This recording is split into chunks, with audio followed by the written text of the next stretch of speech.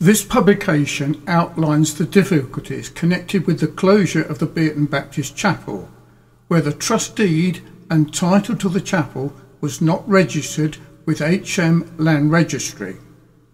The Bierton Chapel belonged to the church called the Society of Strict and Particular Baptist, which was formed in 1831, and its entitlement to membership and rules are recorded in the title deed and indenture of the same date.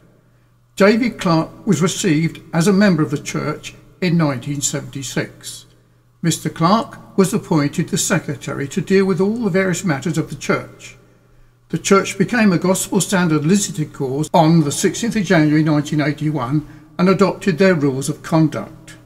Mr. Clark was called by the Lord and sent by the church to preach the gospel in 1982 and preached in many Gospel Standard churches until 1984. Mr. Clark seceded from the church in 1984 over matters of conscience, as the church had turned aside from teaching particular redemption and held to unscriptural views relating to the law of Moses. They also turned from teaching the scriptural views of particular redemption. Mr. Clark remained an honourable member of the church, as his membership was never terminated by the church, as they wanted him to return. This was in accordance with their strict rules relating to church membership. Mr. Clark took up his call to preach and went on a mission work to the Philippines in 2001, teaching the gospel to many prison inmates in New Bilbao Prison and Muntinlupa City, and appointed William Ola Pollock as a sent minister to preach the gospel to Baguio City in the Philippines in 2002. In the 20 years since, William Pollock has established 10 affiliated Christ-centered churches and a theological institute and 3 jail ministries throughout the Philippines.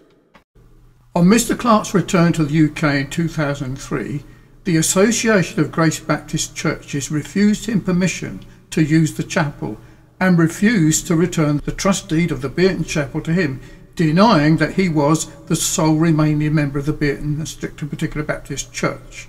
The association also denied that the Bierton Church was a Gospel Standard cause until proved otherwise. This association had not been elected by the church as trustees, which the trust deed specifies must take place, and so had no lawful right to register the title deed in their name or sell the chapel. This book tells the story and is submitted to the association with a view to put matters right and return the monies realised from the sale of the Bierton Chapel in 2006 in order for Mr. Clark to continue the function of Bierton Strict and Particular Baptists. I now invite you to view an interview between myself and Eleanor Mary McCann in which the whole story is unfolded.